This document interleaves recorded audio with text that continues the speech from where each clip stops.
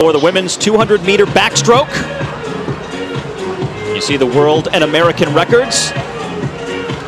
And as far as this particular race, the one woman to focus on at the beginning is the American from Rhode Island, Elizabeth Beisel. She'll be in lane number 2. She's the bronze medalist in this event from the World Championships in Rome, but also the Pan Pac champion from last year.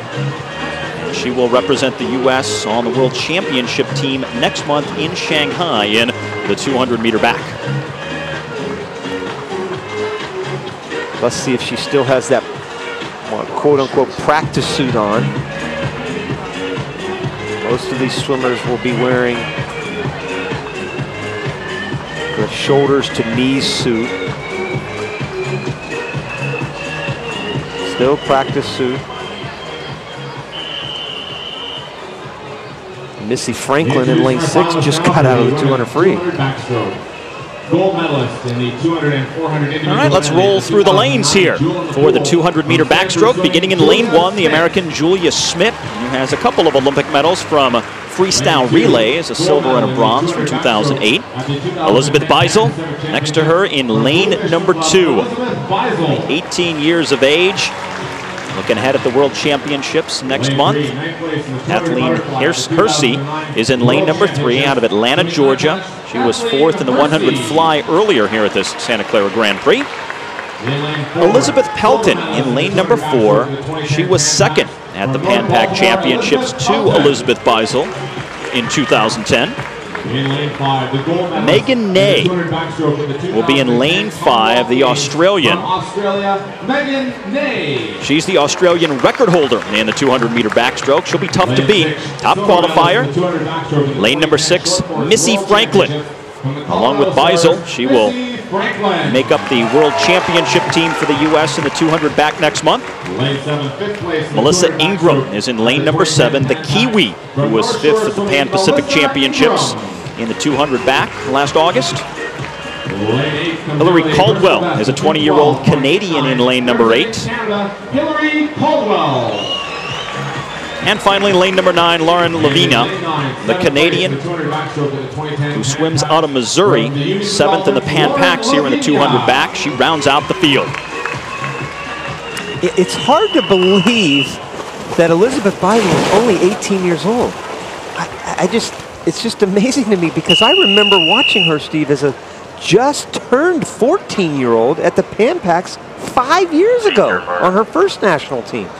She was just turned 14. She was 13 years old when she made the Pan Pacs. Think about that. The women on the World Championship team, Beisel 18, Missy Franklin 16 for the U.S. Yeah, Missy Franklin's an old woman at 16, and I guess it seems like here. But and every year, Elizabeth Beisel just seems to get a little better every single year that she swims. A little bit more confident. Now she's a college freshman, just finished her college freshman year. It's hard to believe that she's still only 18 years old. Megan Ney, the lead at the turn in lane number 5. Top qualifier, swimming well, the Aussie. Last October at the Commonwealth Games. Well, the advantage that Ney has over Beisel and Franklin is the fact that she comes in fresh. Franklin just got out of the 200 freestyle, and Beisel swam earlier in the 400 IM, one of the toughest events to double back on. So she definitely has advantage. She comes in here fresh and looking very solid early on. Missy Franklin kind of biding her time this first 100. There's Franklin right there.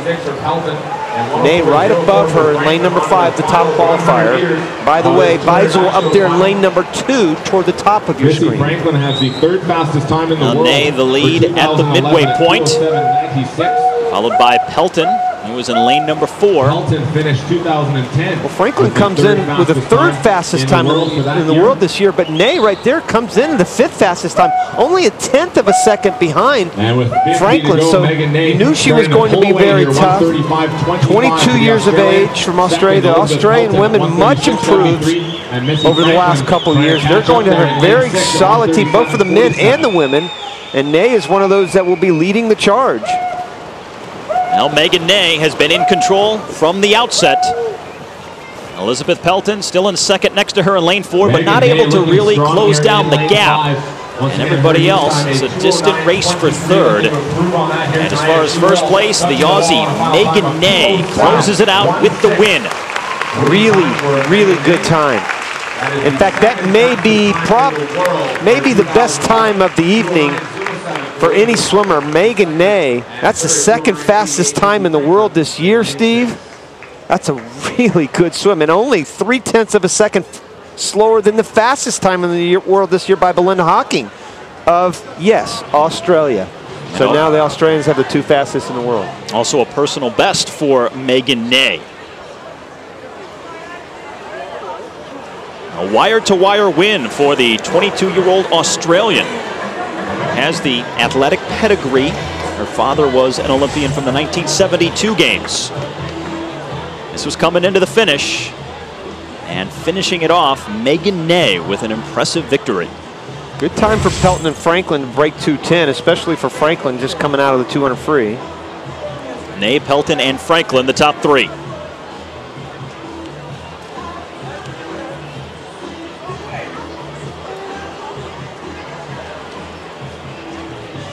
So Megan Ney, the Australian record holder in the event, one of the top times of the year, a personal best. Good weekend for her here in Santa Clara, her second top 10 of the weekend as well. And as you can see, she's trying to catch her breath, but she joins us nonetheless. Hi, Megan. This is Rowdy Gaines along with Steve Schlanger. Congratulations. Yeah, thanks. What do you think of that race? Did you think you were going to go that fast? Yeah, I kind of wanted to, after this morning, I had a pretty good solid heat swim, and yeah, I kind of wanted to go out fast and send a bit of a message to the rest of the world just before Worlds. So would have liked to sneak under that 2.7, but that's a PB, so I'm pretty stoked. Well, I know everybody's always happy with the best time. Tell me about Australia and the Australia women. You guys have really started to come on this year. You're having a solid year. Belinda just ahead of you as the top-ranked time. Now the Australians come in with the top 2 times heading into Shanghai. Yeah, well, Australia's pretty good, but yeah,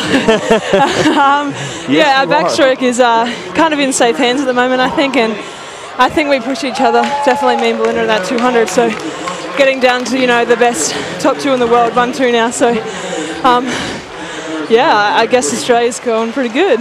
Well, great job there, and good luck in Shanghai. Thanks so much.